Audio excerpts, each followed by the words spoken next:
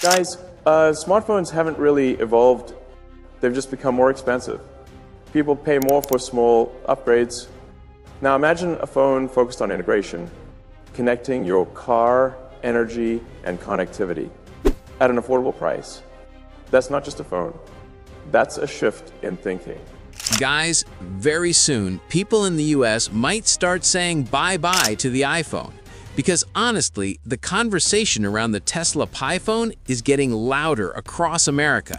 From tech forums to everyday users, one question keeps coming up. Are smartphones finally due for a real change? Phones in the US now cost more than ever, yet many buyers feel underwhelmed just weeks after purchase. Battery concerns, fragile designs, and premium prices, they don't always match the experience anymore. That's why the idea of a Tesla phone is getting attention, not as hype, but as a real possibility. If Tesla ever builds a phone, it won't be about winning spec wars. It would be about integration. And quick reminder, if you haven't subscribed yet, hit subscribe and tap the bell icon for real tech analysis, not clickbait.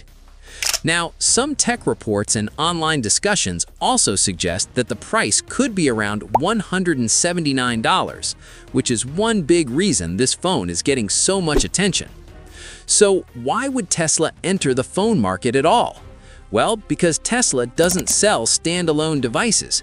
They build ecosystems: cars, energy, software, and connectivity. A phone would simply become the remote control for that entire system. A lot of people expect free satellite internet everywhere, but the realistic approach would be hybrid: 5G for daily use in cities and satellite connectivity only when it actually matters, like road trips, rural areas, or emergencies. A good phone doesn't need to be flashy. It needs to feel right in the hand, sound clear on calls, and work reliably.